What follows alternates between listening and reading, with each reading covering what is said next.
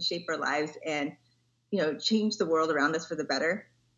On the side, I'm also a DIY hacker, so I published one of the world's first open source hacks to the game Guitar Hero, and I built robots that make art. But the only artistic award I've ever won is a Botsker at the Robot Film Festival, so I'll leave that to the rest of the panelists here.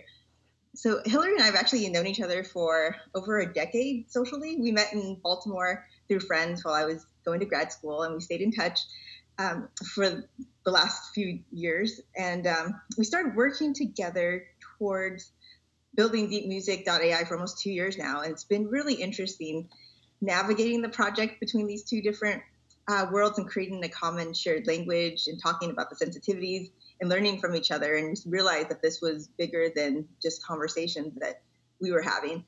And, I've really learned a lot from watching Hilary and working with her. She's a person of, immense precision and instinct for excellence, her commitment through seeing things to the finish. And what I really respect about her is her understanding of other artists and the value she puts on the creative process, and really understanding the intent behind everyone and bringing people together. So that's been amazing. So thank you, Hilary, for working on this project with me. And over the last few years, I've been really interested in the impact of AI on creativity and art.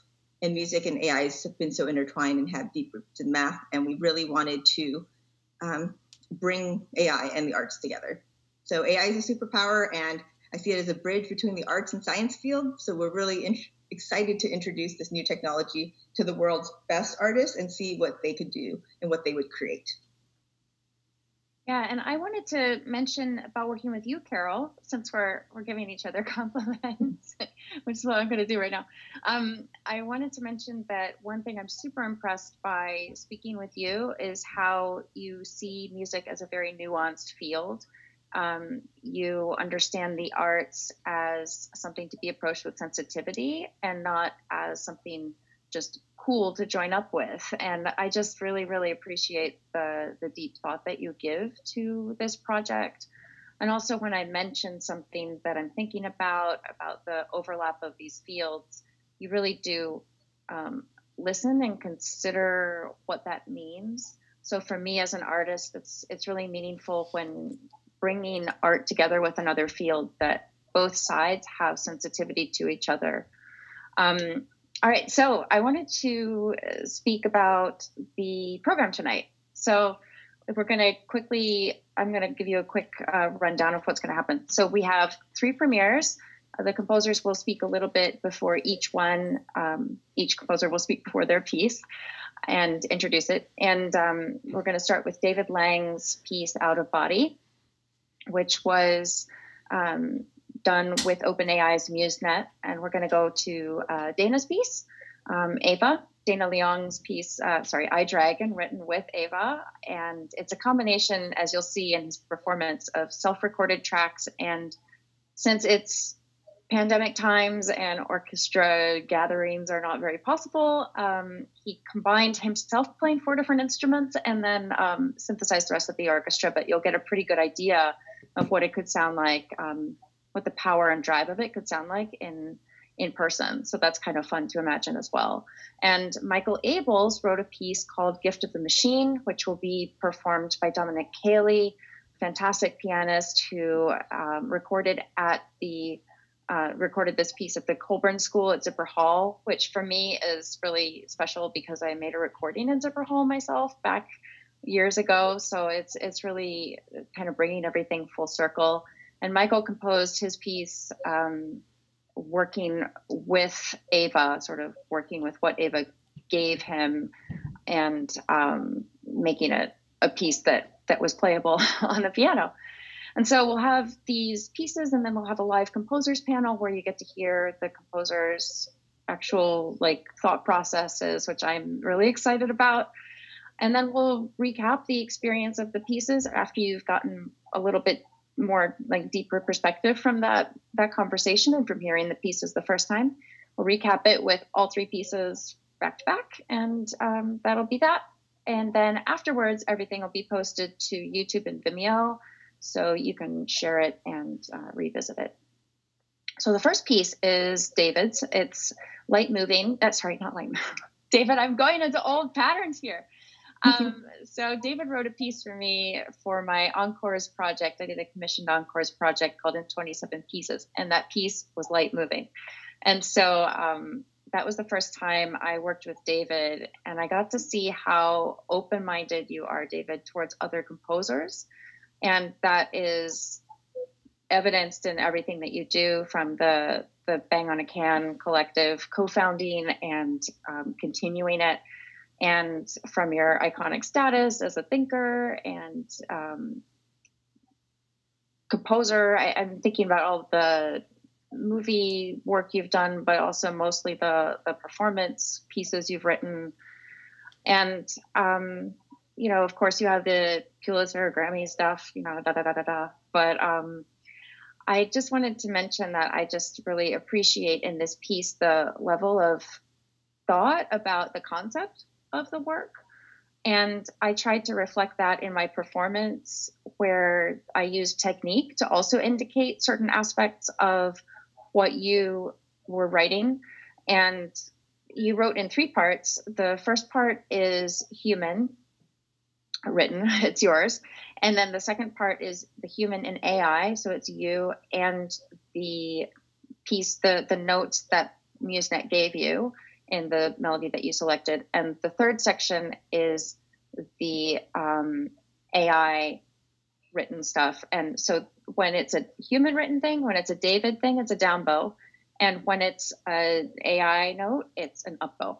So that's my little tutorial for the piece. And I'll hand it over to you, David, if you want to talk about how to introduce the piece. Yeah, thank you so much, Hilary. It's really great.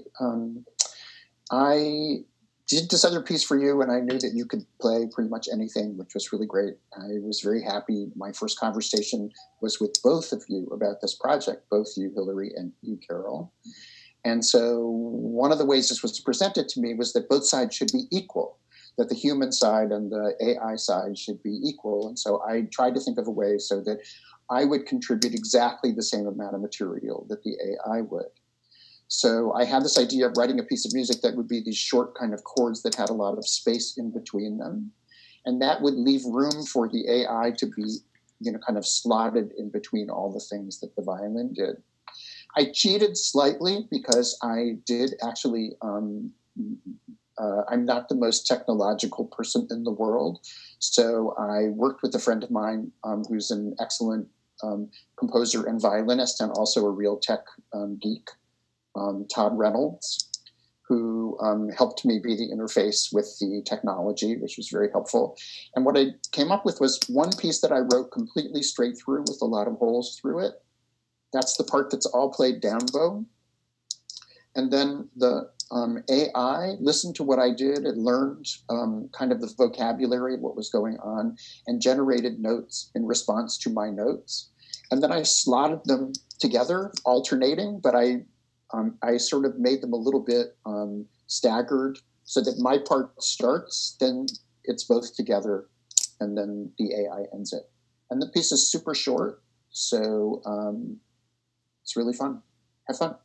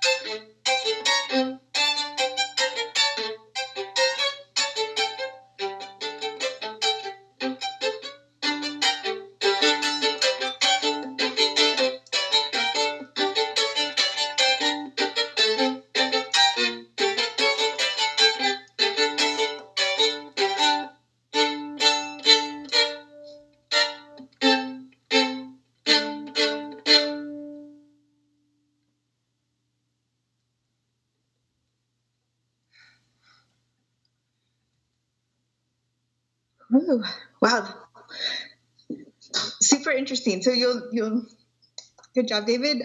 You'll also notice I wanted to point out, I'm sure everyone saw, but each of these 3 videos has an indicator of what is AI composed or AI inspired versus what was human composed. So for Hilary's, it was this orange and blue light indicators. So that was definitely something to watch for, and it was fantastic how clear that was, and I love that it alternated notes. Our next composer and performer is David Leong, and his music really spans multiple genres. He's got 2 Grammys, one in Latin jazz and one in classical music. So it just shows like his breadth of skill there.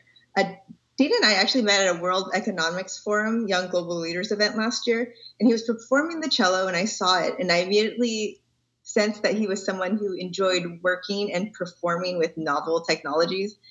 And I approached him after his performance and asked if he'd ever thought about incorporating AI or, wanting to try it out, because it's right now at the start of possibly a new field that could emerge as maybe a new genre of music. And so when I reached out to him, he was immediately enthusiastic.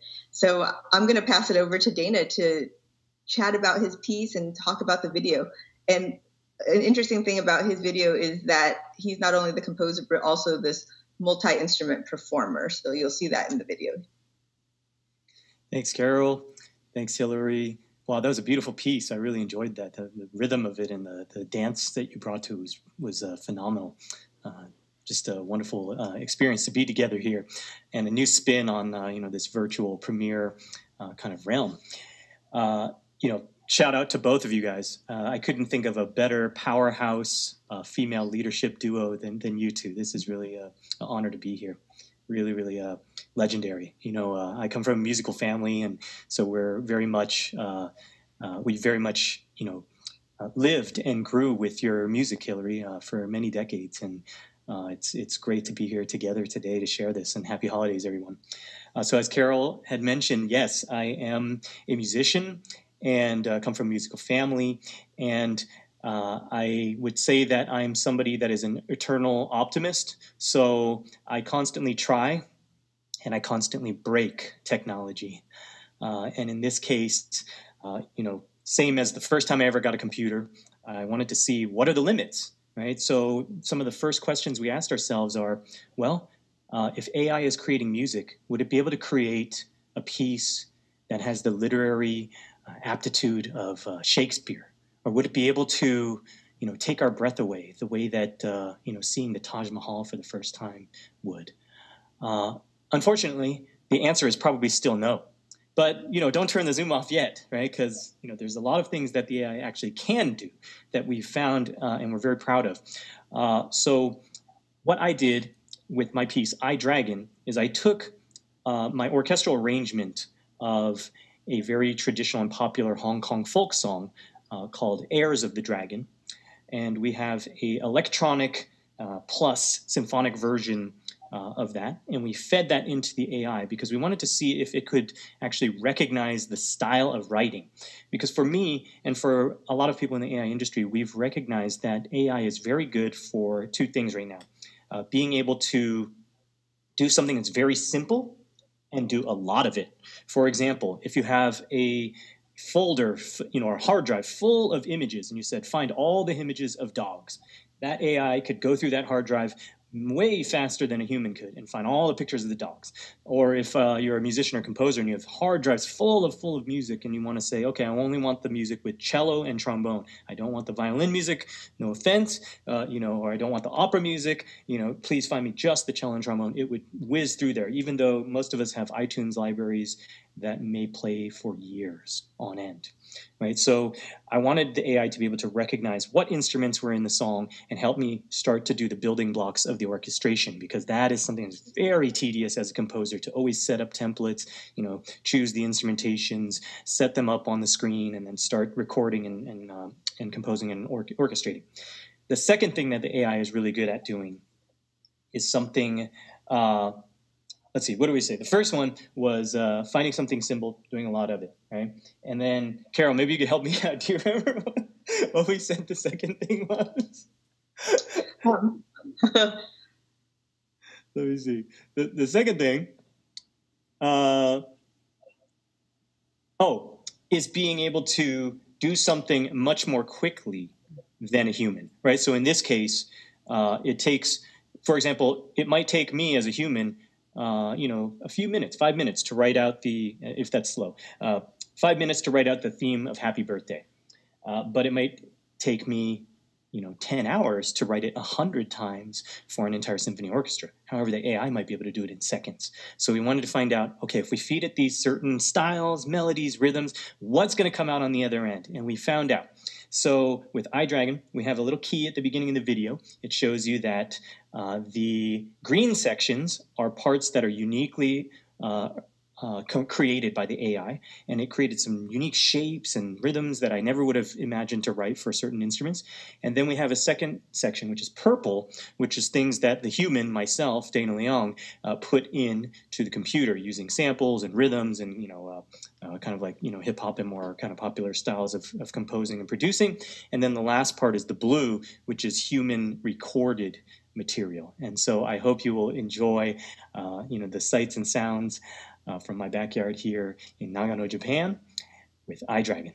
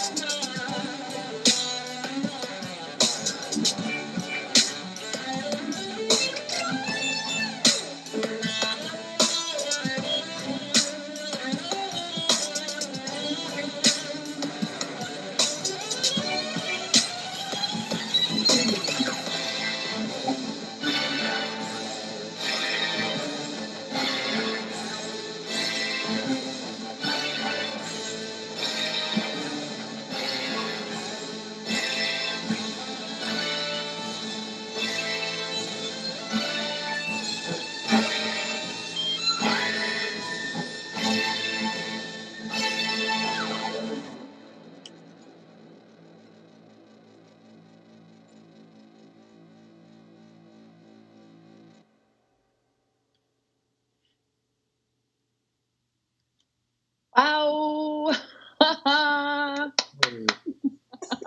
That is so high energy. I was like, I want to rock out. I want to rock out. Yeah. So you're playing so many different instruments on there. I don't think you even showed all the ones that you're playing. So you have time to film. Yeah, very impressive. I know, and it's cold. That was spectacular energy. Thank you so much. And so the final piece, the final world premiere we have, is by composer Michael Abels. And it's interesting for me to be working with Michael because just on Saturday, we had a world premiere in a virtual concert I did. I played a piece called Isolation Variation. And so I've been working with Michael on a solo violin piece. But at the same time, Michael has been working on this piano work for this project. And I really was interested in working with Michael for this project because he has all this experience working with film and also classical symphonic work and smaller ensembles. And Michael, you're a pianist by training. And so we wanted to bring piano into the mix because it's a different set of challenges to write for.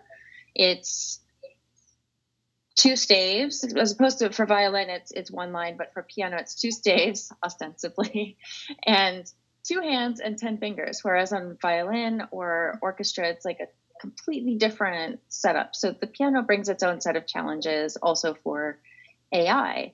But Michael is great at really identifying the moment and the mood and the thing that is needed musically to tie together the composer's intention and the audience's experience. And also, Michael, your writing is really expressive. So it's fascinating for me to kind of look at that combination and how does that work with AI. The pianist for this performance is Dominic Cayley.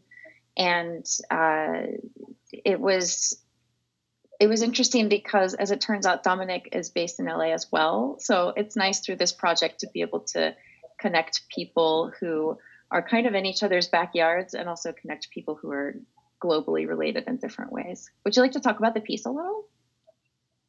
Sure. First of all, it's so inspiring to see everyone's work. I'm just having so much fun. And I guess what I'm struck by is how working with a technology is like working with any tool. Is that when you're an artist, is that you first have to understand how the tool works and what its capabilities are, and then you have to figure out how what the tool can do can best help you do what you do. And I think each of us composers kind of took an approach that also reflects how we look at music or how we think we're able to construct it. And you see it just in seeing the pieces we came up with, you see it illustrated really, really well. It's very interesting. So for me, I think I used the same AI technology that Dana used, which he did so amazingly, by the way. That was a wonderful piece and a really great introduction to it. I was like, okay, what does this do? And so I saw that the AI was able to generate music just by a series of drop-down menus, and you make choices of genre of music and instrumentation and key and whether it's fast or slow, things like that. And you hit generate and music appears. And so I tried that out, and I heard some of the music it wrote in different genres. I thought, I didn't know what to do. But then I saw that you could upload influences. You could upload something and have it be influenced by that. And I thought, well, that's cool, because I wonder what the AI thinks my style is. I wanted to see how the AI would think that what it got out of my music.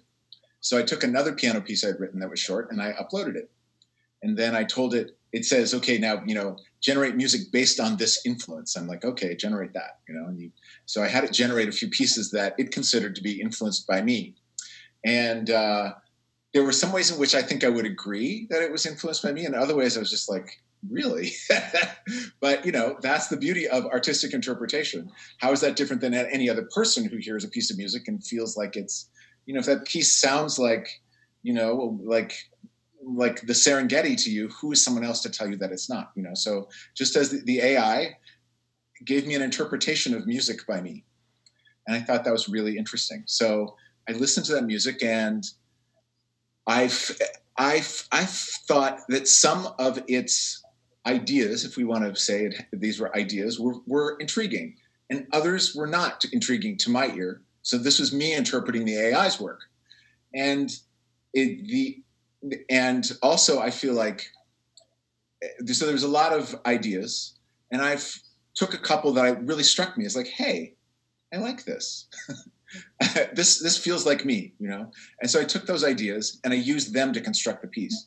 But then also the music the AI generated was for a piano sound, but it was not pianistic, meaning it was not idiomatic of the piano. It was, if you looked at the written out notes of the music, it was playable, but you would need at least 2 pianos and 2 or 3 players to play everything it had written all at once, the way it was presenting it. And part of what we do as composers is not only write what we hear, and ultimately, you know, composing is a spiritual thing. You want to be able to just transcribe the music that is already there, kind of. That's the zone I like to be in. We're not always there, but we try to. Anyway, so what I did was I took some of its ideas that I liked, and I made them idiomatic, and then I expanded on them in ways that a composer would. And so out of 2 specific ideas, I constructed this piece, and I called it Gift of the Machine, because there you go. So please enjoy Gift of the Machine, performed by Dominic Chaley.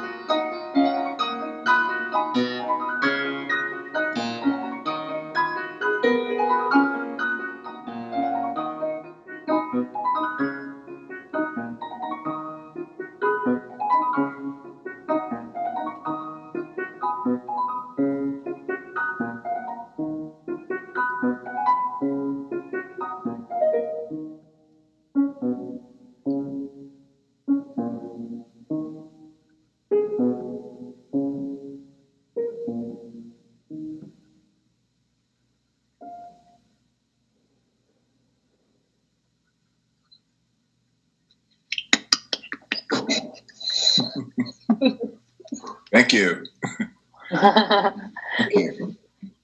Yeah, and you'll also notice that Dominic everyone is multi-talented. He also performed as the pianist and the editor of this video. So thank you, Dominic. I know you're out there watching as well.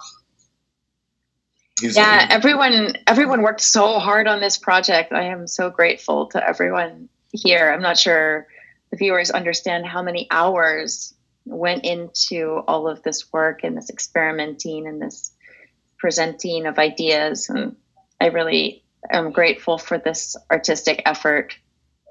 And beautiful piece, Michael. I've been listening to it and enjoying hearing it all week. Not playing it, but just hearing it. It's like really, really nice to hear these different results. I don't know if Carol, you want to jump in with any thoughts, or if we should maybe go to the discussion, or what do you want to do? Yeah, I mean, I think it's fantastic because each of the composers took such a different approach with how they wanted to compose with AI, whether it just inspired, whether it was literal notes. So it would be great to, switch gears now after we've heard these three beautiful pieces to talk to the composers now that we have them and it's fresh on our mind. Like, let's dive deep and ask them some questions and get to the bottom of their process and what they felt, the highs and the lows and all of this. So Hilary, do you want to kick off the first question here? Sure. First of all, I just wanted to acknowledge that these are unusual times, and I wanted to see how you're all doing in your work these days in general. Anyone want to participate first? I have an entire series on my Instagram, hashtagged lockdown got me like, and it's just like hilarious pet fails and, cars with wings that can't fly and crash. And but all jokes aside, I think everybody's had to make pivots and parallels, right? And flexibility, as Bruce Lee would say, is the key to your strength, like water. Right? Water can strike, water can flow, water can be soft. And so through our flexibility, we have found, that certain parts of our business may be paused, but time goes on. The song keeps playing. When we unpause that song of 2020, unfortunately, it may be over. So for us particularly, we've we built this production facility with the idea that artists would be able to come from all over the world. Artists like yourselves are still invited, and once the doors of the borders are open, please come.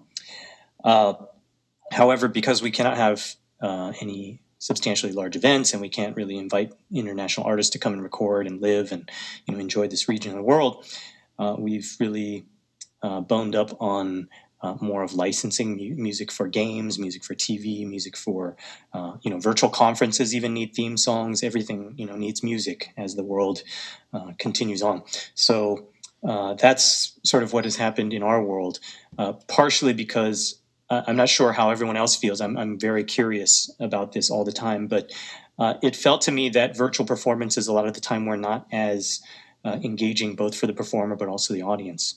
So rather than delve into that sort of half-heartedly, I wanted to do something that would keep our teams of composers and producers and artists more engaged and in their kind of authentic space of creating something that still gives an emotional impact, but also puts the creators in a space of comfort as well.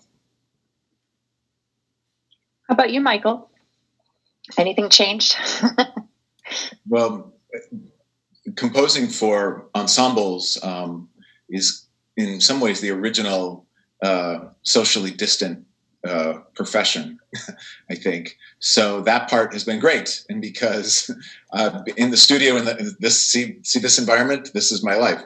And that's, and so that part that's the part I'm used to, but it's still, we all need to go outside and experience life. And when I do that and I see the changes in our world, it's profound, and it's as an artist, you can't help but respond to the way your environment feels, But I've also been blessed with a lot of work, and it just makes me aware it's a year when I've been,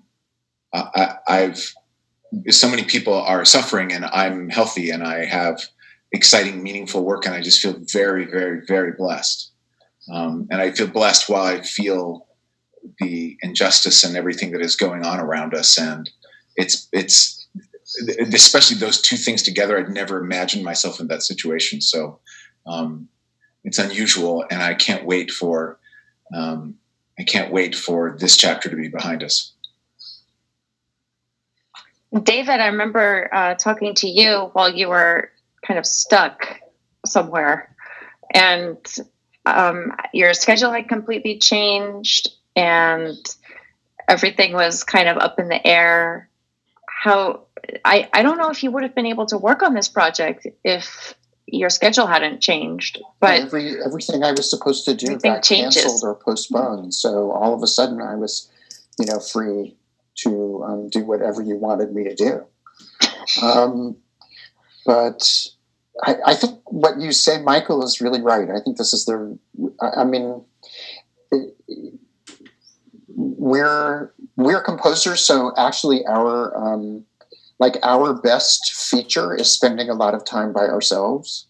And so there's a way in which the pandemic has made us do more of what we should be doing anyway. It's like we should be spending more time working, but it also has brought out the incredible inequality of our ability to work while other people can't. Our ability to live, like this kind of hiding is the way that we normally work as composers, So the weirdest thing for me about the pandemic, I have to say, professionally, is that I've gotten a huge amount done because there wasn't much else to do. So I wrote an opera, I wrote a film score, I've written a lot of music. But what's interesting also is that we're all, that we have this whole package of what we like about being musicians, right? We get to write music, hear music, work with people, rehearse, travel, record. I mean, there's so many things that we do, and we never think about those things independently. We never go, okay, well, actually, of all the things that we could be doing, it's like, now I can't do that, and I can't do that, and I can't do that. And it's been kind of interesting to find out the things that I really miss, and the thing that I really miss the most is traveling around the world and meeting people I don't know, and using music as a way to have conversation with them. And I'm not sure that without the pandemic, I would have thought that was so important for me, but that's the thing that I miss the most.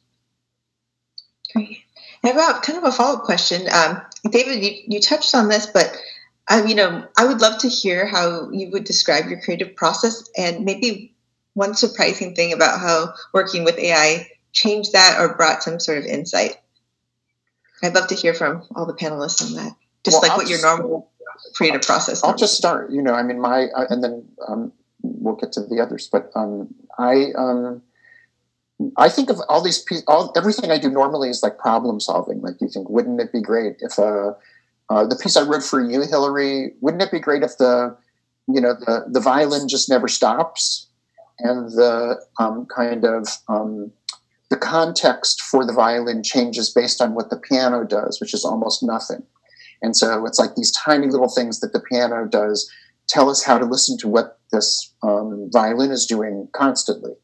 And so they're like little musical problems. And so I looked at the AI as being like that as well. How do you build a situation where you're fair to both sides, where you don't want to cheat, where you want to actually honor both worlds, the human and the artificial.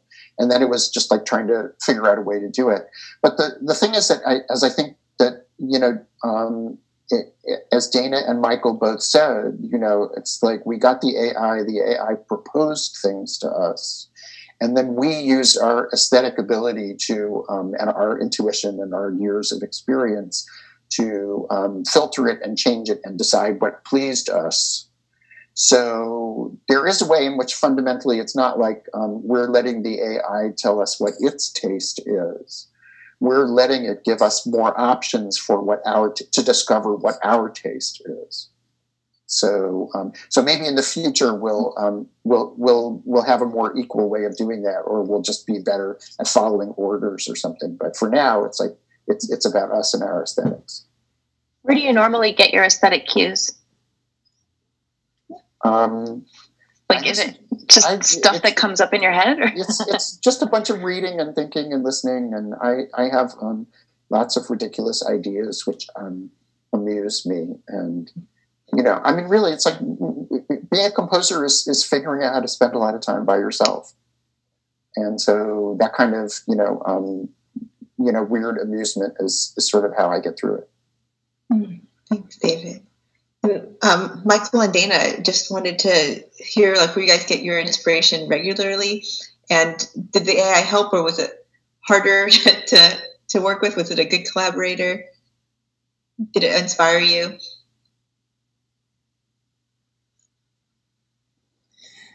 Well, silence. I think Dave did a great job of sort of summing up, what kind of partnership can be possible between humans and AI. I looked at it from a very utilitarian standpoint, in that I wanted to see how it can sort of optimize the process of creating music, especially from a standpoint of music as a function within a job, right? If you're a composer that needs to create music for a commercial or a game, or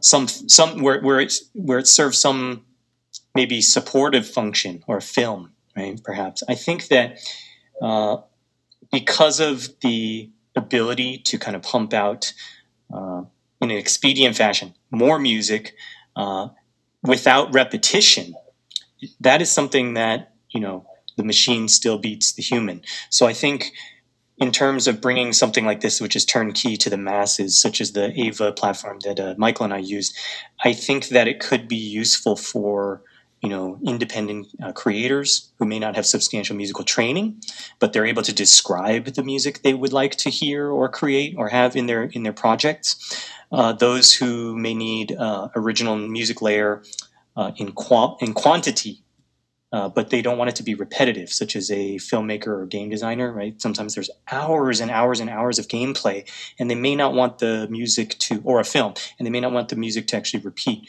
They want it to kind of evolve with the journey. And then anyone who's interested, anyone who's interested to gain further perspective on a particular composer's style, right? I believe somebody earlier brought up the idea of kind of self-image, and the AI actually giving you a sort of critique or a mirror of what it believes your stylistic creative process is. And so that's another way you could actually use to dissect other composers and kind of see what kind of techniques repeat and what kind of things show up throughout the creative process that maybe you wouldn't have been easily able to actually see yourself. That's great. Yeah, it does seem like it can, AI's strength is to pull out patterns, and so even if it might reflect some of your own salient patterns that you fall into, and reflect that back to you. So, great, thanks. Both those answers were very complete. I mean, I really have. But maybe the only thing I could add is just that in some ways, it's like any other collaborator in that it offers up something, and your assignment is to collaborate. And so you look at what there is and what the possibilities are and what is being offered. And in the case of my piece, there are parts of it that are like a 3-part invention, and I've never written a 3-part as far as I'm concerned. The AI suggested that that's what that was, because there, in a lot of what the AI did, there seemed to be 3 parts. I don't know why. That was not necessarily true in what I fed it, but nonetheless, I thought, okay, I'm going with that. And then there was a riff, this cascading kind of arpeggio that was in 3 of the 5 pieces that I had it generate. I don't know why, but that's the beauty of creativity. You have an idea. Why do you have that idea? That's not the answer. The answer is not why. The answer is, what can you do with that idea? And so I decided, if the AI is this interested in this riff, I'm going to use it. Like, that's an important creative idea that it had, and we're going to go with it. So these were things that I wouldn't have done if I was not collaborating with the AI. So, and I have no idea, if I were to collaborate again, I have no idea what direction that journey would take. But that is the nature of collaboration. The combination of two different minds creates something that wouldn't have happened if it was just a singular mind. So. Well, I think we're almost out of time for the panel, but I'm curious if anyone has thoughts like towards the future. What ideals and challenges do you see AI representing? I'd love to know what popped up for you in the course of this. Anyone have ideas? Should I call you guys out? I mean,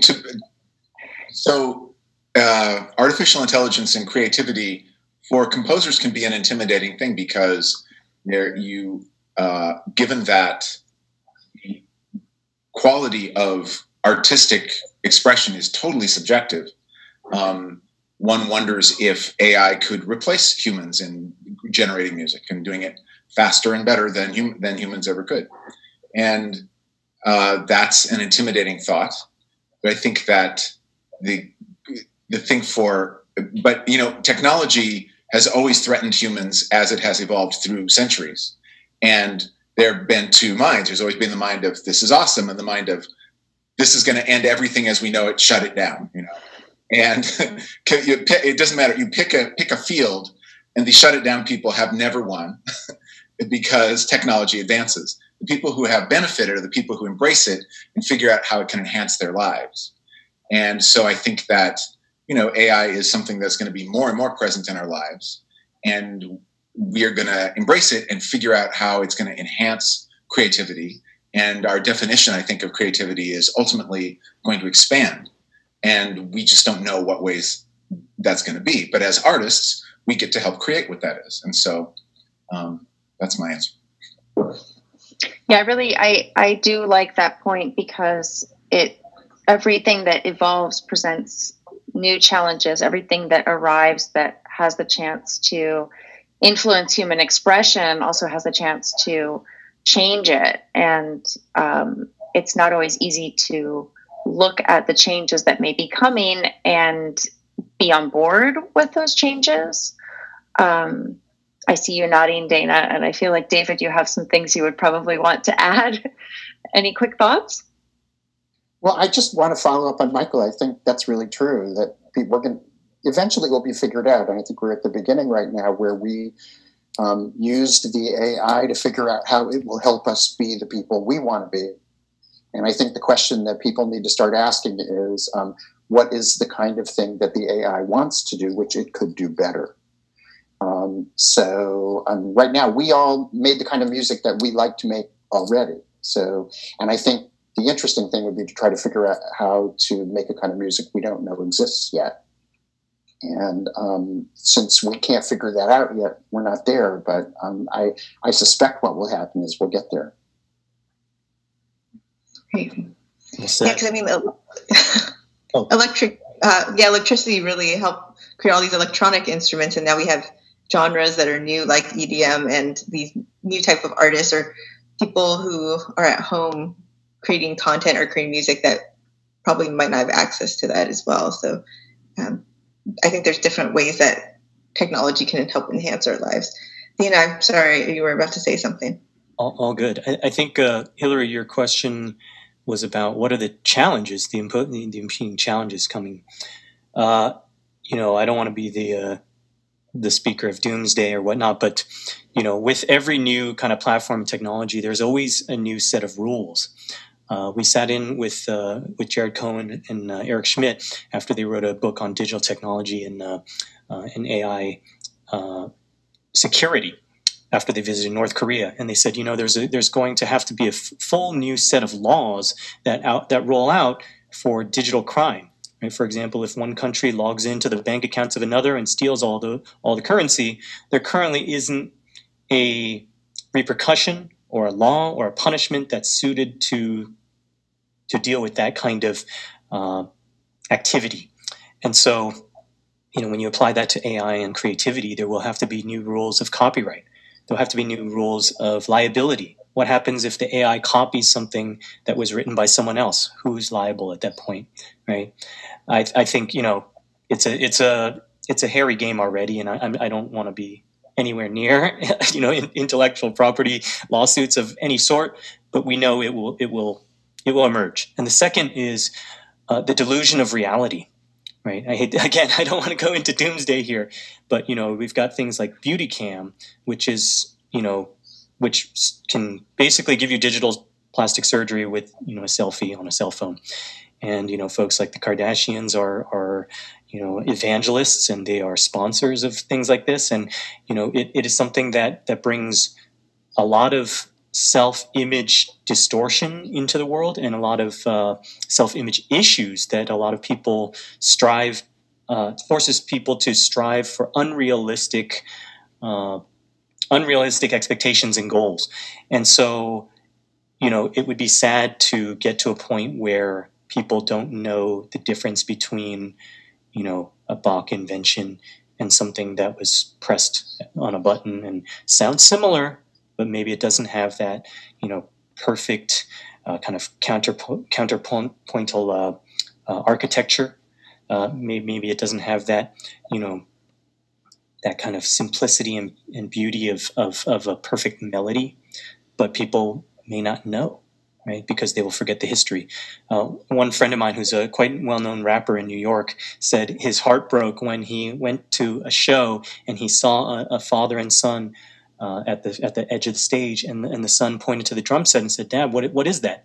And he said to his son, "That's what they used to make beats on." Oh, that's so sad. Oh, delusion of reality.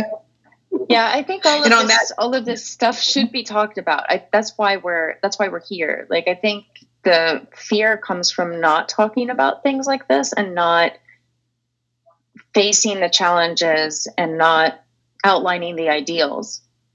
So in a field that is so highly creative and so individual, like all the artists have such a bond with our self-expression, and the idea that may be changed in the perception of society is definitely something that is a concern. But I think as we proceed through it, as the technology arrives, which it is arriving and it's happening already, if artists such as ourselves can be speaking with people on the AI side and really having these conversations, maybe versions of AI can evolve that are informed and that have grown out of intelligent conversation about the arts and AI.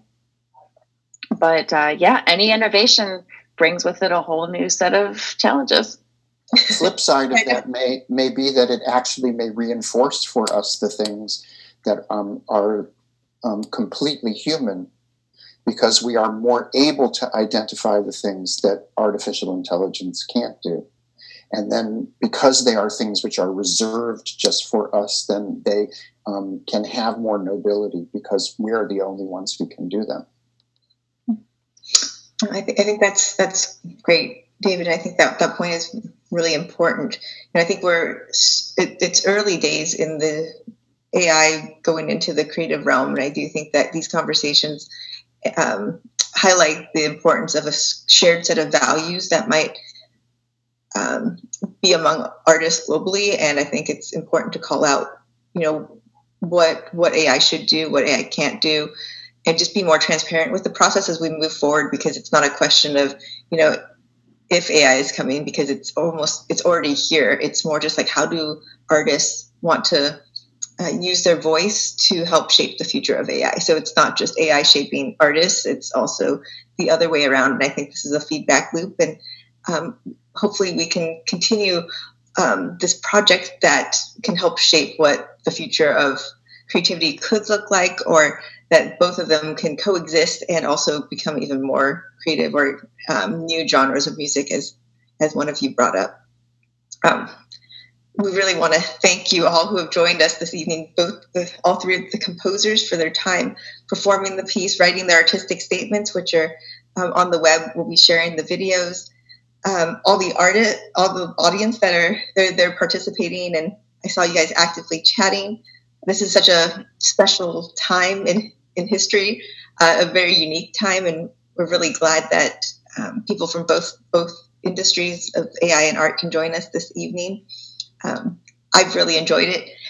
Hilary, thank you very much for your time, also thinking and bringing everyone together. Yeah, I would just like to thank everyone. As Carol said, it's really, I think it's super unique to be here doing this project at this time.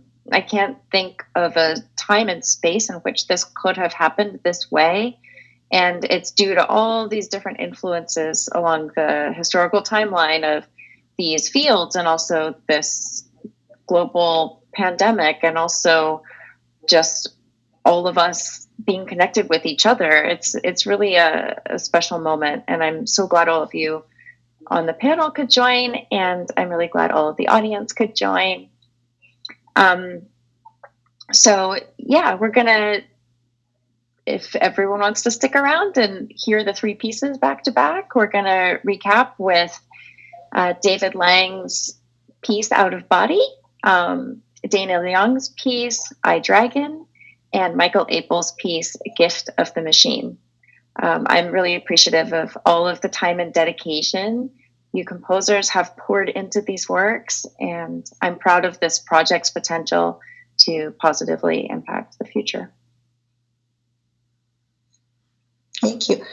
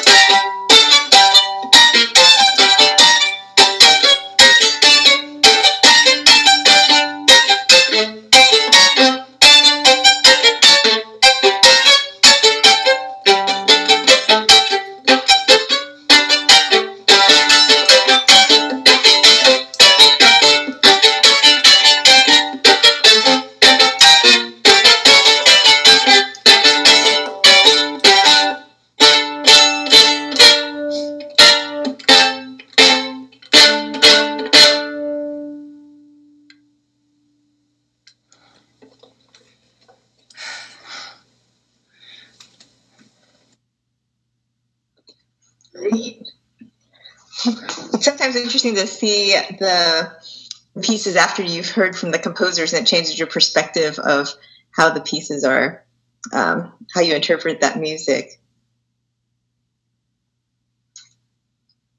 Okay. All right. Or your perspective of who the heck the composer actually is.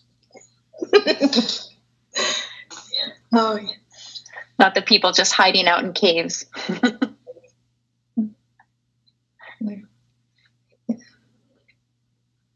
All right, here we go.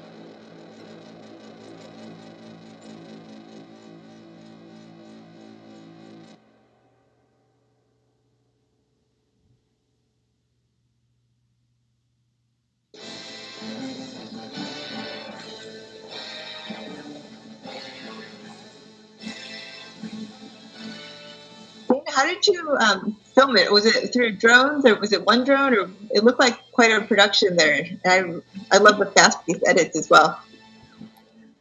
It's a production of one. Wow! Wow! Drones you can now actually pre-program to do certain movements. So I've been practicing with it all year. So luckily I was able to have some things that were programmed, ready to. And I had kind of the shot list in my mind because we only have a few hours of daylight here in Japan right now in the mountains. So I was watching yesterday and I said, okay, now it was 3:00 and the sun goes down at 4:30. And I said, all right, we have time to get out there with 2 instruments. What melodies are the most important to cover? The cello and the trumpet, which I learned in 5 days just to get this video and music done. Wow. Dedication. Thank you. Sure. Thank you. Great.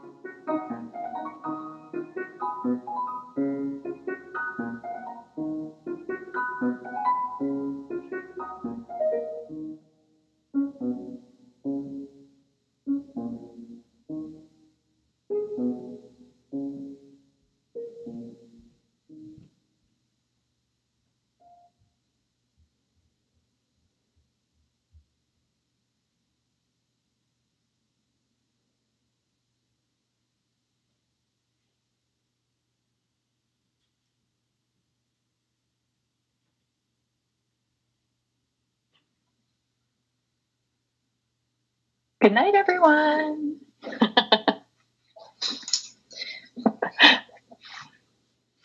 See you soon. Good night or good morning. Bye.